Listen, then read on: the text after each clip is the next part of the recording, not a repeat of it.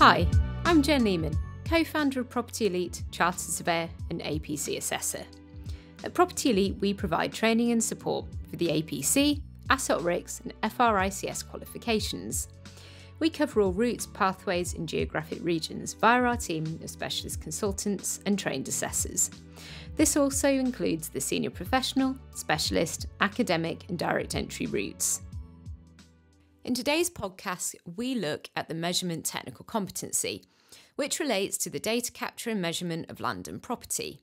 Specifically, we'll be looking at measuring tools, limitations, and how to measure accurately.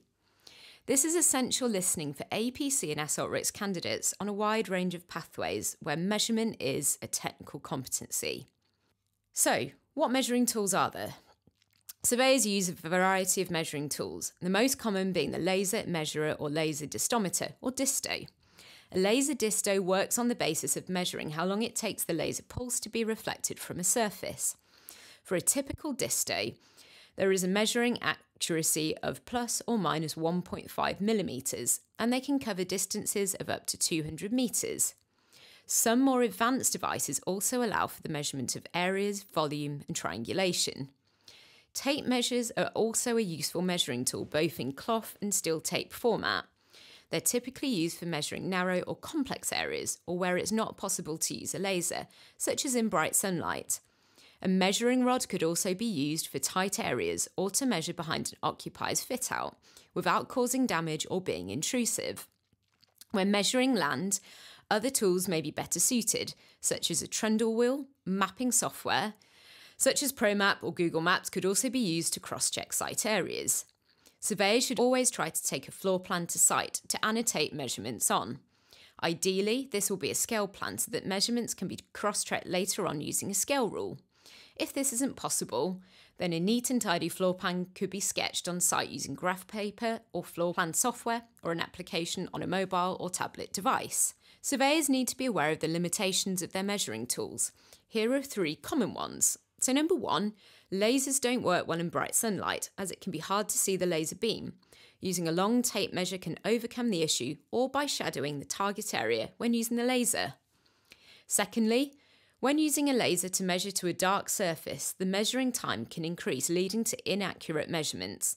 Taking a sheet of white A4 paper can be used as a measuring target. Thirdly, lasers may be inaccurate when measuring to colourless liquids, glass, styrofoam, permeable or high gloss surfaces. So how can you calibrate your laser disto? It's possible to check typical accuracy and calibration for a disto by following the LECA guidance detailed on our blog. This involves establishing a constant baseline, taking at least 10 measurements from a fixed point and carrying out a number of calculations. These results should be recorded in a log. It's also possible to send the disto away for recalibration. Typically, a laser may become inaccurate after being dropped and may show an error such as 256 when they become inaccurate. So how can you measure accurately? Accurate property measurement is essential to provide accurate reasoned advice to clients. Think about it.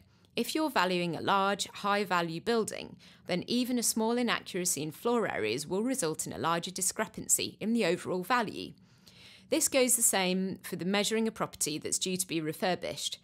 Even by being a few centimetres out may mean that the proposed design doesn't fit into the finished building. So here are 5 ways to measure accurately.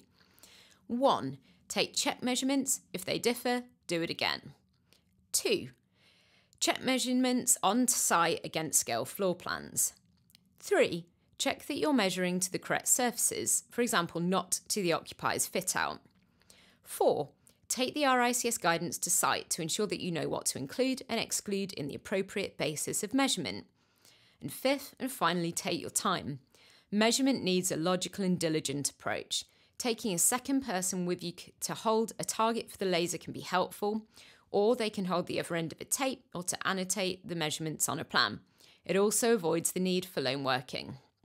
So in conclusion, at level 2 for measurement, you need to be able to confidently and accurately measure buildings or land using a variety of devices. This includes being aware of potential limitations and sources of error, in addition to measuring in accordance with RICS Property Measurement 2nd edition. If you're in doubt about your own measurement skills, why not use a practice exercise to test yourself out? Find a room in your house or office, take your measuring devices and annotate or sketch out a floor plan. Follow the RICS guidance, ensure that you make appropriate inclusions and exclusions. If you can compare these to a scale plan to check your accuracy, even better, so good luck. That's it for today's podcast. Remember, you can book in your free 15-minute consultation via our website. We can also provide feedback on your referral or prelim review report. If you head to our website, you can also access our other free support resources, including our ebook guides, podcasts, videos, quizzes, blog, and CPD newsletter. We can't wait to work with you, so thank you for listening, and I'll see you next week.